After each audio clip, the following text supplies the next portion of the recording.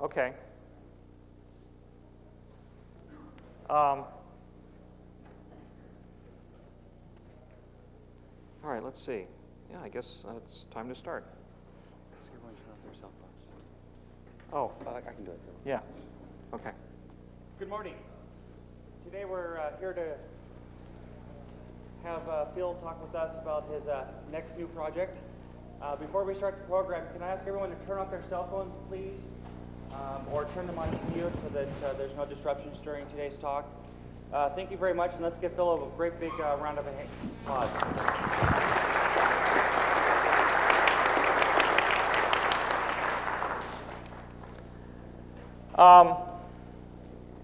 Well, okay, I guess I'll, how many people here don't know what my new project is? All right, so and how many people do know what it is? Okay, so that's, I'm glad you do. Well, it's secure VoIP. 9 years ago, I did PGP phone. And at that time, the internet wasn't ready for it. No one had broadband. SIP did not exist as a protocol. RTP was just barely getting started. And I had to devise my own protocols to do internet telephony. And so I just created PGP phone with improvised protocols. But over the years, PGP phone became a sort of an orphan product, and it hasn't been supported in all those years. Now the internet is ready for it. Now, lots of people have broadband. There are some nice protocols for supporting voice over IP, and a whole VoIP industry is now being built on those protocols. So what I've got now is a secure VoIP client that is much like PGP phone, but brought up to date with all the modern VoIP protocols. Except for the crypto. The crypto is still my own. It's not like the crypto that's been talked about for VoIP. Now, I don't think I should have to make the case too much to this particular audience as to why you need secure VoIP. You guys are in the business of understanding the dangers of, the vulnerabilities of the internet. So you already know that as we move our phone calls from the relative safety of the public switch telephone network, I say relative safety, I know that there's vulnerabilities there too, but compared to the internet, it is relative safety. The internet compares to the public switch telephone network sort of like it's like comparing the well-manicured neighborhood of the PSTN to a sort of a crime-ridden slum of the internet. On my server at home, I can see on the console every day just scrolling by these break-in attempts. And hopefully they're all being repelled, but just the fact that those things are going on all the time is an indication of what is going to be happening to our VoIP phone calls as we move from PSTN to the internet. To not protect them seems a bad idea. People kind of stumbled into email without thinking about protecting it many years ago, and I saw a need to protect it, and that's where PGP came from. And now today there's certainly a lot better awareness of why email has to be protected. But people are not as aware of protecting their phone calls, I think, because they've enjoyed the relative safety for 100 years now of making phone calls on the public switch telephone network. But I think that the average user who has enjoyed that safety is going to get a rude awakening when they discover how bad things can be on the internet. So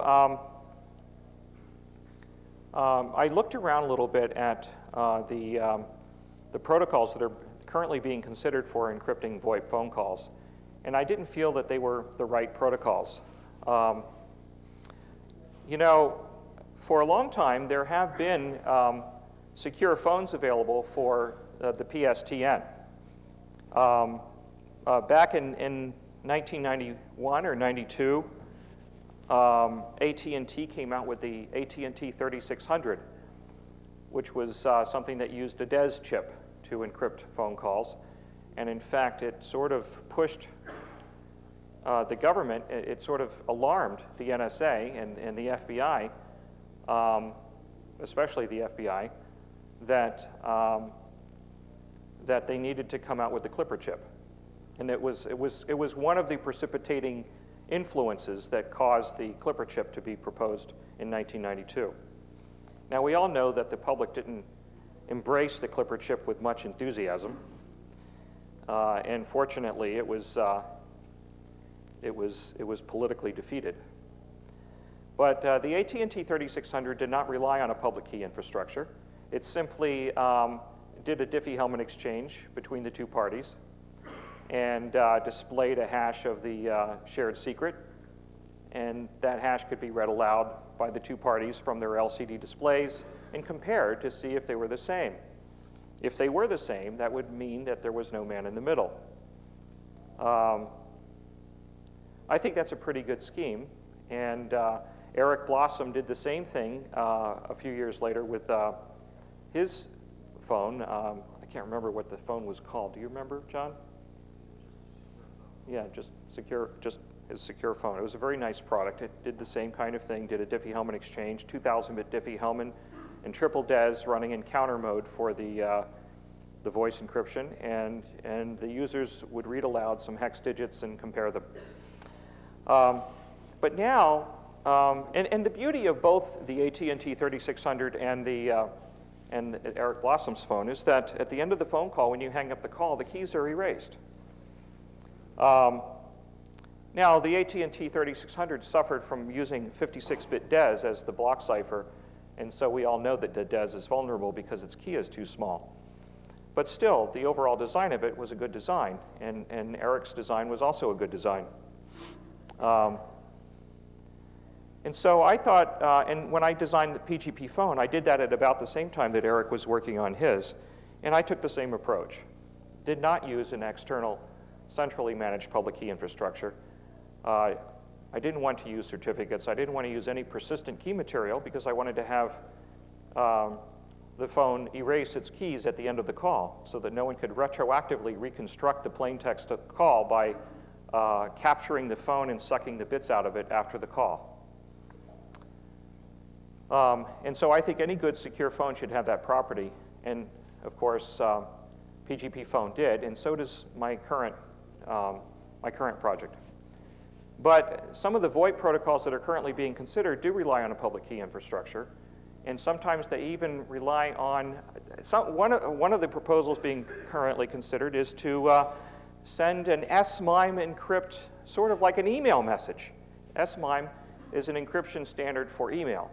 And one of the proposals that is currently under consideration in an IETF RFC is to take a session key for the phone call, encrypt it using the S-MIME format. It's kind of like using PGP, you know, it's an email encryption format, and sticking that into the SIP packet and essentially emailing it to the other party.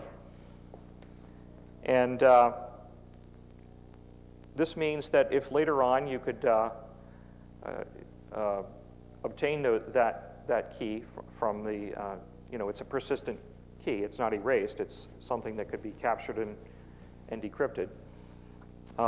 If you could obtain the private key of either party. So I just thought that was just the wrong way to do it. There has been some discussion of using self-signed certificates without relying on a certificate authority. But even there, you have to worry about a man-in-the-middle attack, because if they're self-signed, then how do you know that they're really the key of the other party? And sometimes the remedy to that involves getting it from a trusted server. And again, we're back to the point of relying on a third party to help us make an encrypted call between two consenting adults. It seems to me that two people ought to be able to talk to each other without relying on trusting a third party. And so that's the approach that I take here. I'm going to do a little demo here, and I hope it will work. It should work, right?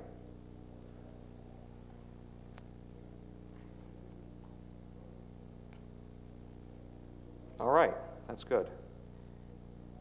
Now I have, let's see if this works here.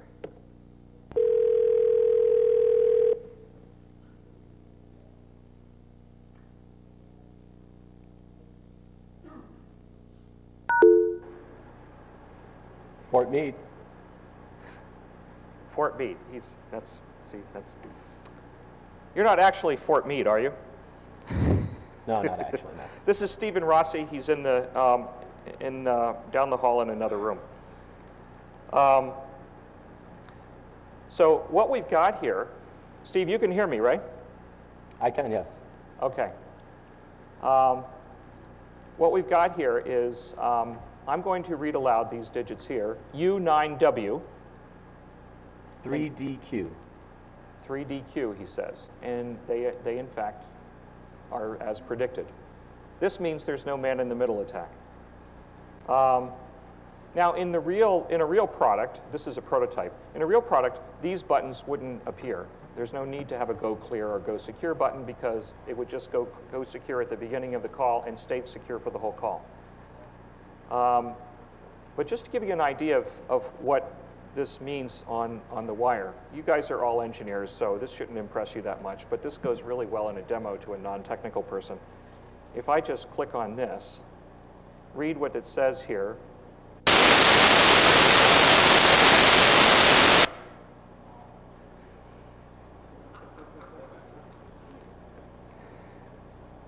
So that's what ciphertext sounds like. Let them eat ciphertext. Let me do that again. I just love that. So that's what the wiretapper hears.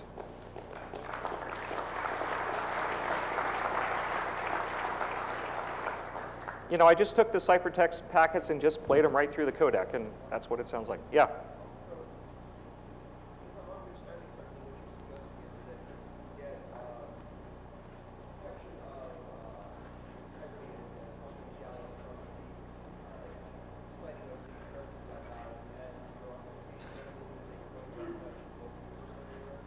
Yes, but you don't necessarily have to recognize the voice of the person you're talking to. You could be calling someone for the very first time and you have no idea what their voice sounds like. But if the voice that reads these digits matches the voice in the rest of the conversation, then there's no man in the middle. Because, you know, the idea is you want to know if you're talking to that person and not a man in the middle. What this is a hash of the shared secret from the Diffie-Hellman exchange. If the person at the other end, the person that you think you're talking to, reads this aloud in their voice, and you're matching it against the voice in the rest of the conversation, if that matches what you see here, then that's not the voice of the man in the middle. The man in the middle doesn't have the same voice as the rest of the conversation. Now, you could be talking to the man in the middle the whole time, but who cares about that? I mean, you know, so what? That's kind of a trivial attack, you know. How do you know when you call anyone now that you're not talking to an impersonator? You know? I mean, you're supposed to use your common sense about that. You don't look at the world through a radar screen. You don't, you know, how do you know your mom's not a Martian? You have to use your common sense. And what? Well, yeah, I guess that's possible, but I mean, that's not really a part of a plausible threat model. You got to look at this from the point of view of the attacker. I mean, suppose it's a powerful intelligence agency, okay? I mean, they want to passively listen to the call. You know, they don't want to get caught. They don't want you to discover that they're wiretapping, so they're not going to take a chance and get in there and have a guy that talks simultaneously like a UN translator in real time, you know? I mean, what if he screws up, you know? That's not part of a plausible threat model. And, you know, you can't protect against all threat models. Look, I mean, you might have a threat model that involves the attacker inserting hostile software into your computer. That's why I use a Macintosh instead of Windows. You know, you can't protect against every threat model. I mean, that's sort of beyond the scope of this product. Phil?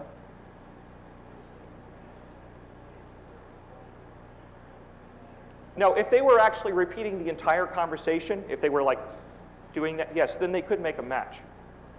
But what I was talking about, if the voice doesn't match, it means that he substitutes, the man in the middle substitutes his own voice to recite the wrong digits, the digits that do match, and then gets out of the conversation and allows you to talk to the other person. Yeah, what you know from those digits is that the person who's talking to you actually picked up the other end of the phone. You don't know that you made the right phone call even, but you know that there is nobody in the middle that is in it. So you know that the end-to-end connection is secure. You don't know anything about the ends. You know, you have to worry. I mean, if you're worried about really, you know, there's all kinds of threat models that could compromise your security. I mean, look, you know, what if Monica Lewinsky had used one of these to talk to her best friend, Linda Tripp, and nobody could wiretap it in between? Do you think that would have protected her secrets? No, because because Linda Tripp was a rat. And you don't know if things are secure at the other end. Maybe the person is going to reveal the secret information at the other end. You know, what we're trying to do is we're trying to prevent a wiretap in the middle. And we want to prevent the classic man-in-the-middle attack, which is an attack on Diffie-Hellman. And in fact, you can even think of that attack in non-mathematical terms. Imagine, for those of you who aren't familiar with the mathematics of Diffie-Hellman, you don't actually have to be familiar with that. Imagine that you bought a VoIP phone at Walmart, and you have one on your desk, and it's secure. It's a secure VoIP phone, and the other person you want to talk to also has one. The man in the middle goes to Walmart and he buys two of these things, two of these secure phones, and he brings them home and he plugs them in, and he's got one of them connected to you and the other one connected to your friend, to Alice and Bob, okay? And so when Alice and Bob call each other, Alice talks to the man in the middle, and the man in the middle talks to Bob. And he's got these two phones. He takes the two phones and he holds them up so that the earpiece and the mouthpieces line up, and the sound can go through the air gap, and then the eavesdropper can listen in. The eavesdropper doesn't have to know about the mathematics of public key cryptography or the Diffie-Hellman algorithm. This can be done just by buying Walmart phones. But if that's the case, the session keys will not be the same between this link here and this link here. And to discover if they are the same, we read these digits aloud, and if they're the same on both sides, it means there's no man in the middle.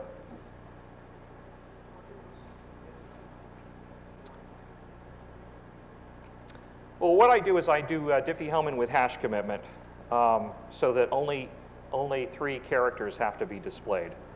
I send you to briefly put the algorithm. I'm publishing a document that describes in great detail this protocol. But what I do is I compute my g to the x for Diffie-Hellman.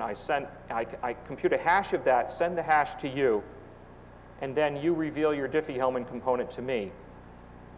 And after I see your Diffie-Hellman component g to the x come back to me, I then send you my real g to the x, because I've already sent you the hash. You then hash it and compare it with the hash. And then if they match, you proceed with the rest of the Diffie-Hellman calculation. At the end of the process, it means that we're left with a shared secret that we only have to display 3 characters of it. The man in the middle would have to, if there's 3 characters, let's say they were 3 let's suppose these were 3 decimal digits instead of letters, because I don't want to have to do the math. If they were 3 decimal digits, then he would only have 1 chance in 1,000 of fooling you. And so that's a good position to put him in. He's not going to be confident enough to proceed. In fact, there's really 6 digits here, so that'd be 1 in a million chance of fooling you. He's not going to proceed with the attack if he thinks that he has only 1 chance in a million of success. So, hey, Stephen, are you still there? Oh, yeah. What? Yeah, I'm here. Yeah, okay, good. So this actually works. Glad to hear that. Hey, I'm going to show you something here. You see this Go Clear button? Suppose you want to go switch back to plain text. Stephen, when I press Go Clear, you should press Go Clear too. I don't know if I showed you that feature. Did I? Yeah, I did show you that feature. Okay, here you go. Okay, now he's pressed his Go Clear button. Why did I make him press it too? Well, because what if he was telling me some secret stuff and I pressed the Go Clear button? We certainly wouldn't want him to keep talking about the secret stuff when we're not secure, right? So by making him press it too, that puts him on notice that he better clam up about the secret stuff. Now, I'm going to press Go Secure again, and here we go.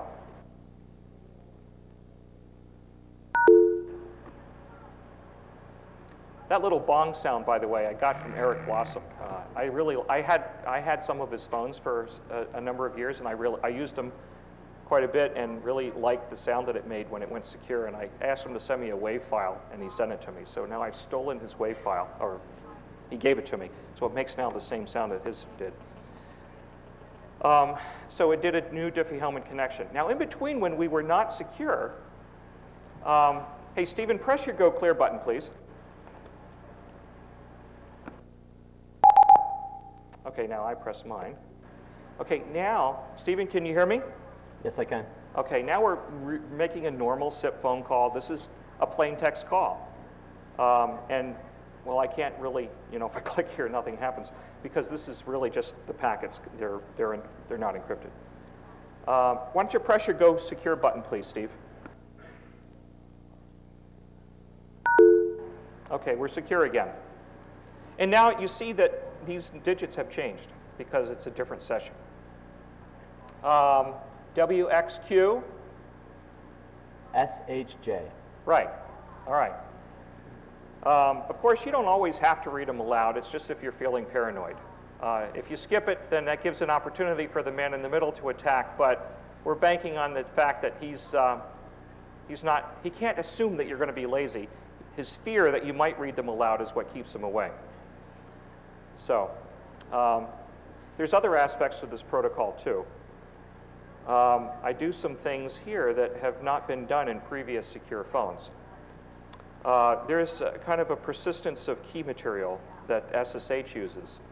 If you SSH somewhere and there's kind of a baby duck mechanism where you exchange some information that there's a continuity of keys in every subsequent session.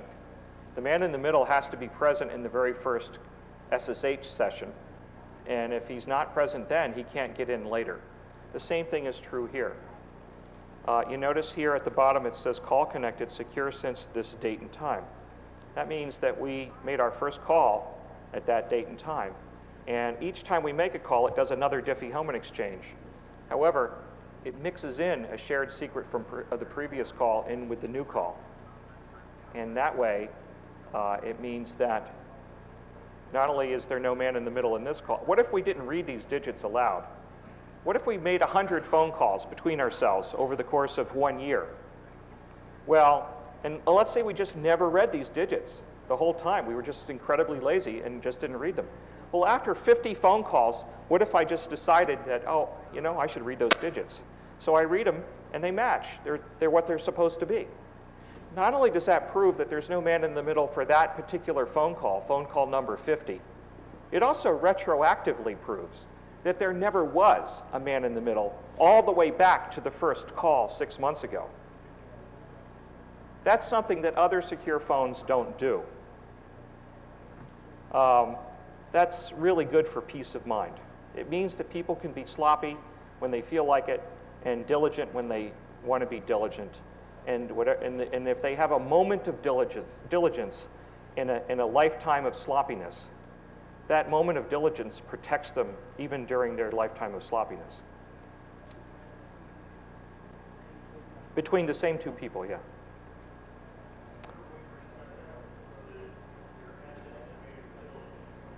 Yeah, if there's a man in the middle from the very beginning, he's sort of a prisoner. He can't ever leave. And the first time you discover him, yes, you can clear that. But if he is in the middle the first time, and he puts these up here, and you just never checked them, you just never read them aloud, then if he hangs around and listens to a bunch of the calls and he decides he's getting bored and wants to leave, well, if he leaves, you're going to discover it, because at the moment that he leaves, it's going to produce a discontinuity in this continuity of shared secrets. So it's really very inconvenient for the attacker. Anyway, as you can see, or at least I hope you can see, you don't need a public key infrastructure for this. I think we're done here. I'm going to hang up. See you later, Steve. You might hang out. I might call you again. All right. So anyway, so this is a VoIP client that's actually based on an open source VoIP client. I just added crypto to it. That's something I couldn't do back in 1995 because 96, because at that time there wasn't any other, there were no standards. But now there are standards, so I just found an open source VoIP client and added crypto to it. Now I can call any SIP phone in the world. And of course it won't be an encrypted call unless I'm calling one of my own. But you can still interoperate with the rest of the SIP universe. And that registers with Free World Dial-Up. So we're using a SIP server at Free World Dial-Up.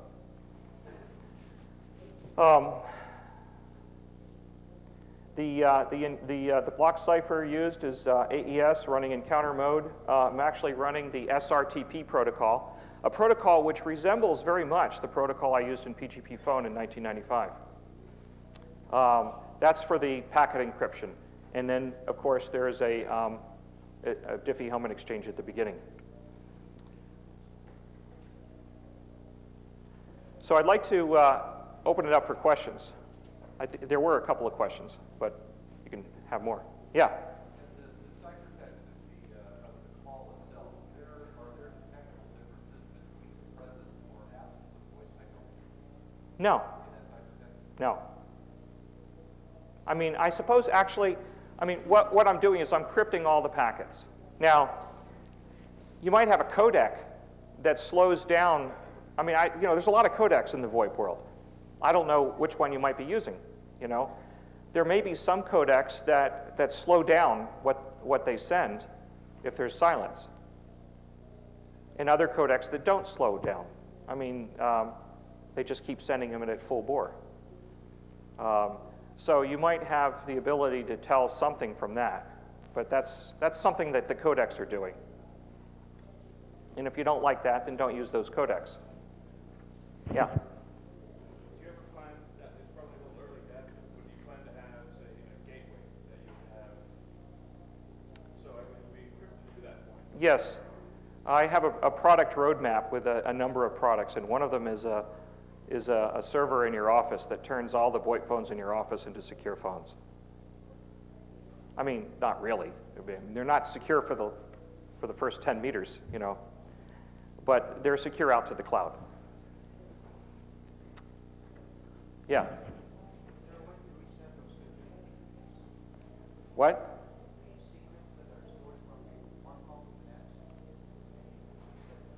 Yes, you can reset those. Yeah? Oh, okay. Wait, he had his hand up first. Yeah? Walmart scenario in passing.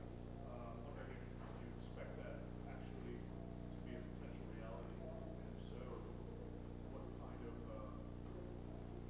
reaction you get from the governmental community about which release or what kind of reaction from the government? You know, I think that this is something that we went through in the 1990s with PGP and with other encryption products.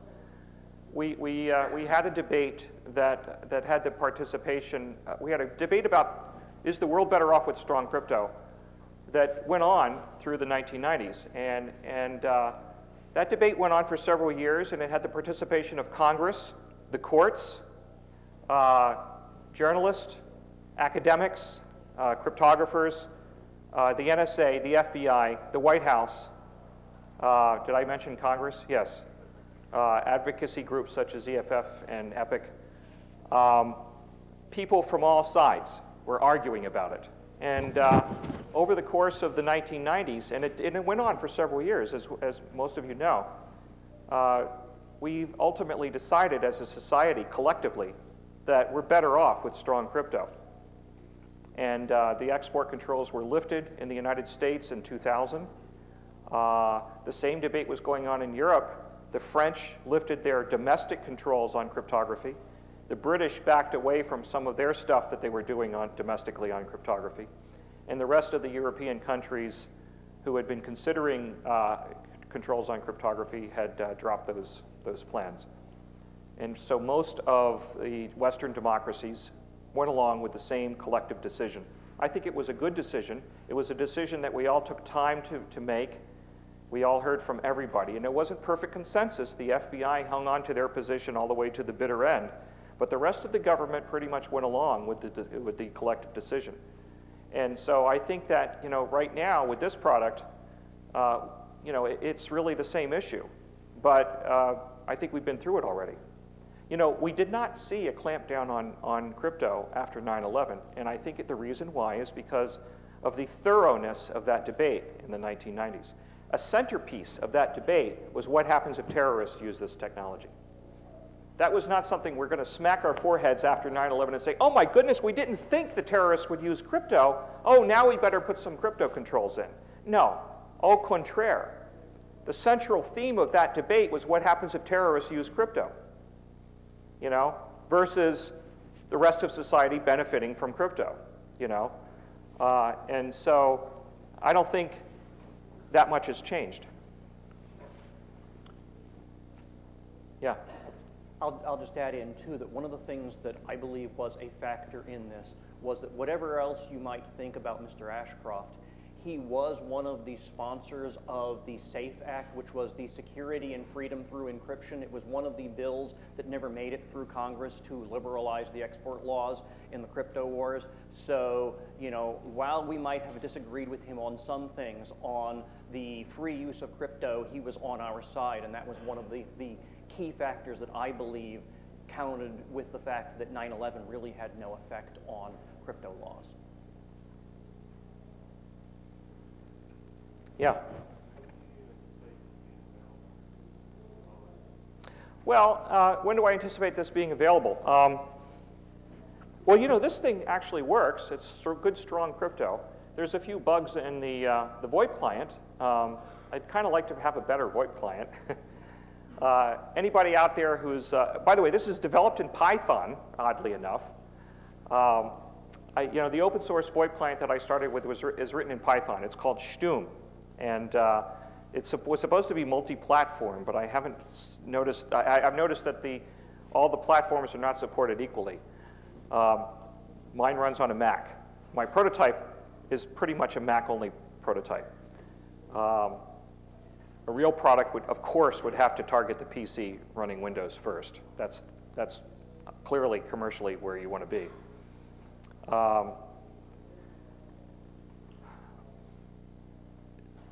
This is not really the product. This is a prototype. The real product, I think, will be written in C, or one of the C variants.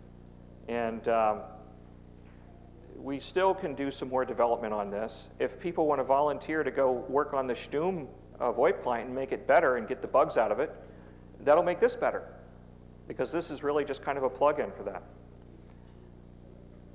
Yeah?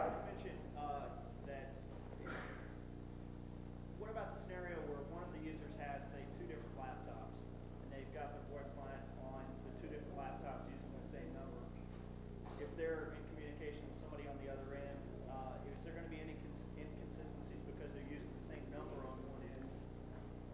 Right. No, because there's a random number generated for the cryptographic ID, and it's going to be different for the two of them. Now, something I didn't elaborate on during this is that in order to take advantage of the retained shared secret from earlier calls that gets mixed in with the fresh shared secret from the new Diffie-Hellman calculation, you need to use an address book so that you know that you're talking to the same person from the earlier calls. And I didn't show that here, but that's an important part of the security. And if you don't have an address book in your VoIP client, that's okay. You just have to read those digits aloud at every call, and then you're immune. Yeah?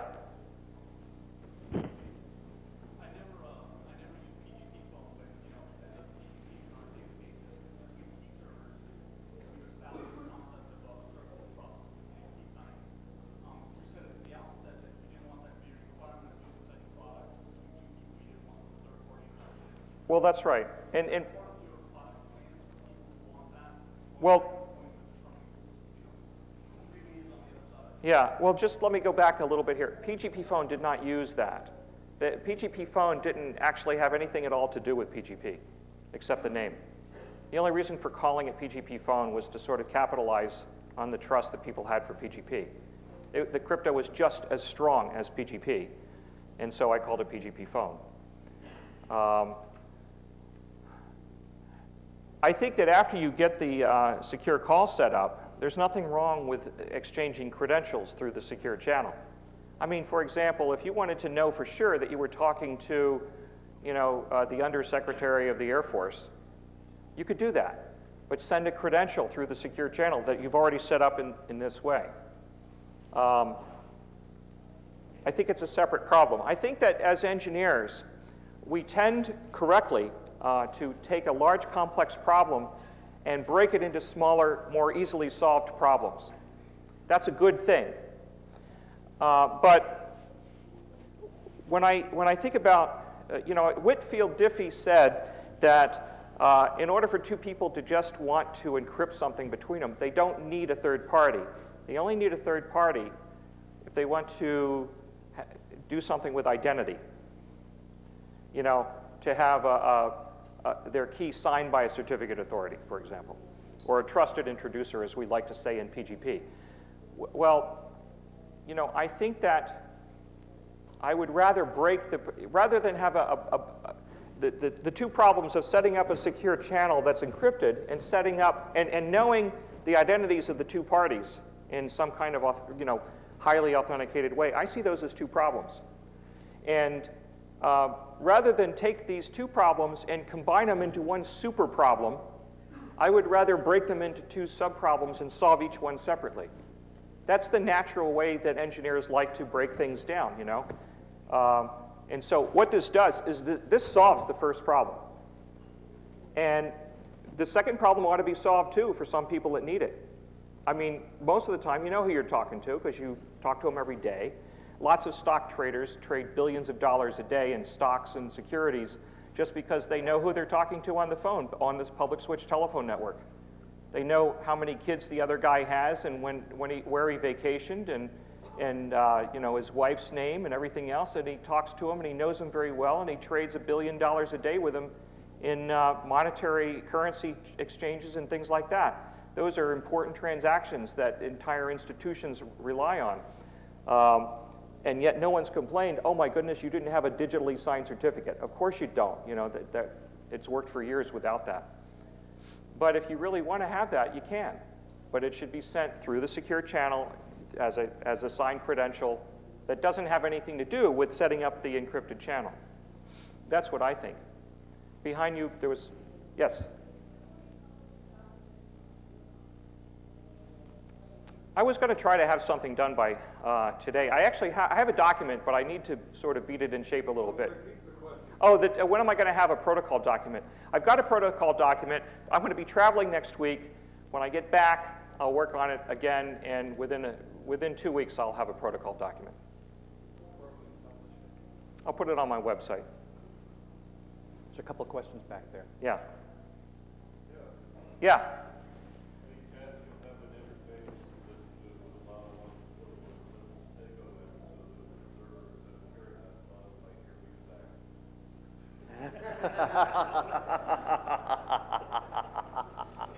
that would require a lot of extra bandwidth. You want to send this all through a steganographic conversation underneath a Muzak, right? Okay. That's kind of cool, but you know the problem with that is that this would be a standard, and you can't standardize steganography. It's standardized. You know, I remember one time a few years ago, some guy called me up and he said he came up with this idea for hiding messages in photographs. And I said, yes, that's called steganography. And he said, really, it's been invented already? And I said, yes. And he said, well, I wanted to make it a standard. This is sort of like having Samsonite luggage standardize all their luggage that they build to put a secret compartment in the lower left-hand corner to hide the cocaine so that the customs agents don't find it.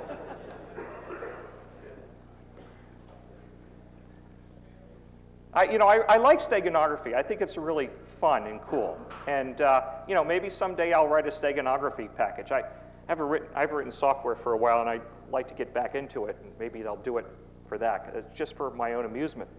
But I don't see it as a serious thing that millions of people can use every day, because then people would catch on, and it wouldn't be, you know, you can't hide the fact that there's a message of everything, every photograph. If all the email that got sent got changed, nobody was sending email anymore of text. They were all sending photographs of Mount Rushmore, you know. Then people would, the authorities would say, I think there is steganography going on here.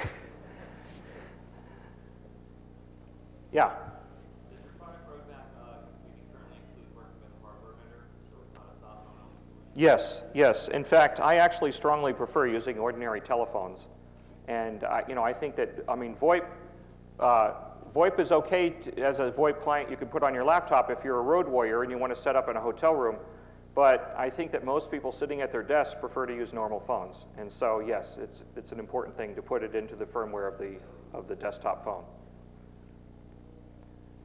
That's why I made an effort to make this interoperate with the rest of the VoIP universe. Every SIP phone I can call. I guess I could show you calling the Free World Dial-Up Echo server, you know.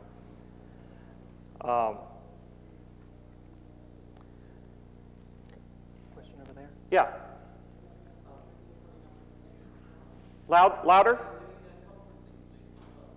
Yeah, yes, I would like to do a conferencing solution. In order to do a conferencing solution, you have to, it's really kind of like this, but you're just calling into a conference concentrator, and you're setting up an encrypted link with each of the people from the one that's mixing all the sound together.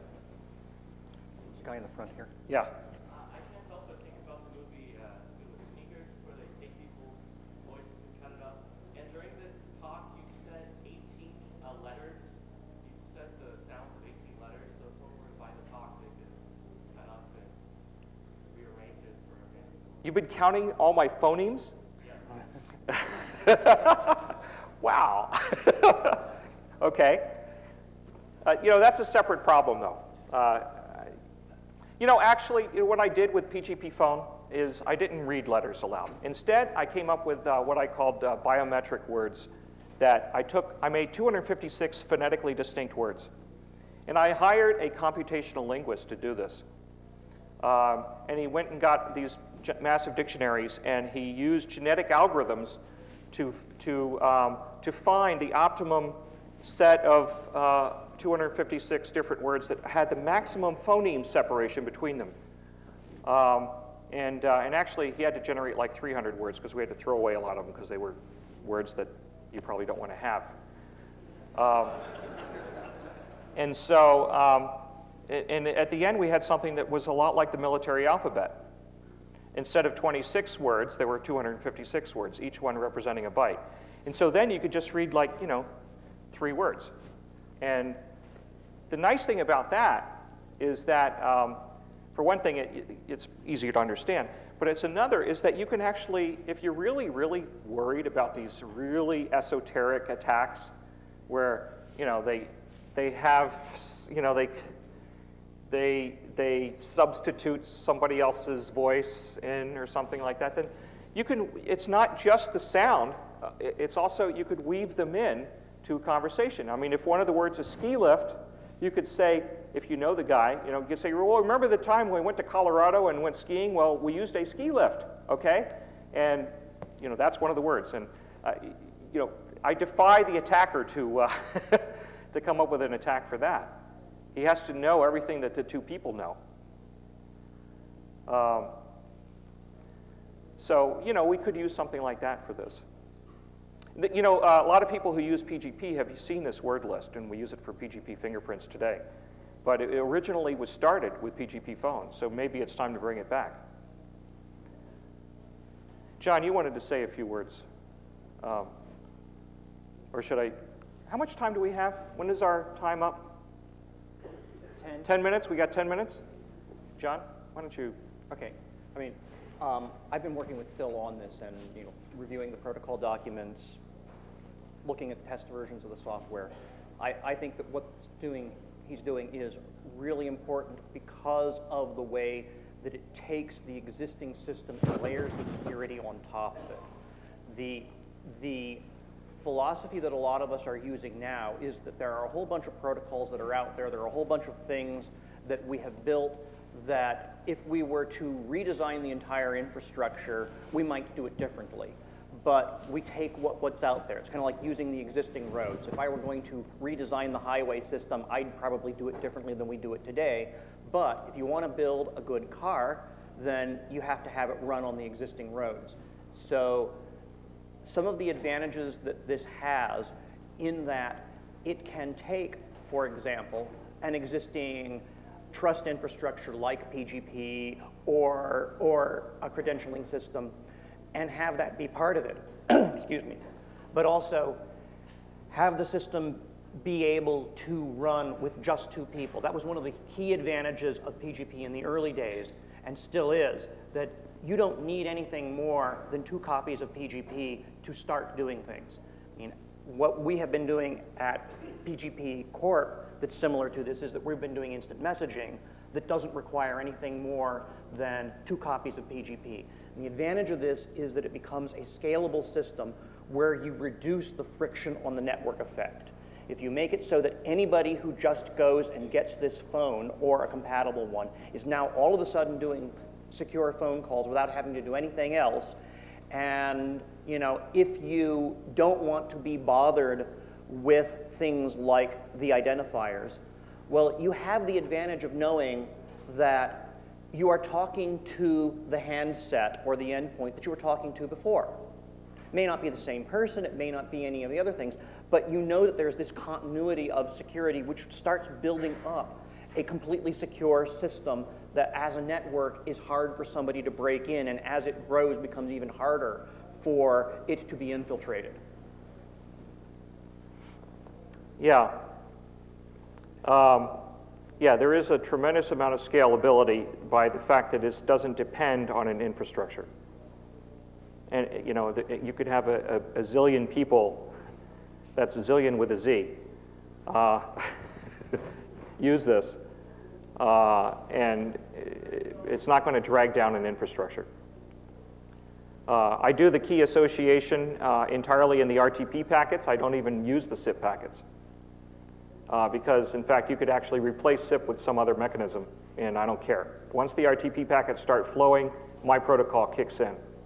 And I think that's a better way to do it. Just like the old PSTN days. You know, you don't know what the connections, you don't know what mechanisms the public switch phone network uses to set up the connection. But once you've got it set up, you push the secure button, and you go secure. And you can unilaterally determine if it's secure with just you and the other person. Now, the other VoIP standards that talk about, there's MIKE, and there's some other things that are going on that involve public key infrastructure, or involve trusted servers, or involve sending SMIME encrypted packets in the SIP packets. Those are all very much, they're sort of institutionally driven. You know, designs tend to resemble the institutions that designed them. And in 1991, when PGP first came out, I made the sad mistake of not learning about what else was going on at that time. And I discovered, unfortunately, much to my embarrassment, 1 week before, 6 days before the release of PGP, I found out of the existence of an email encryption standard called PEM, Privacy Enhanced Mail. And PEM was an RFC, and there were a lot of companies behind it, and I thought for sure it was going to crush PGP.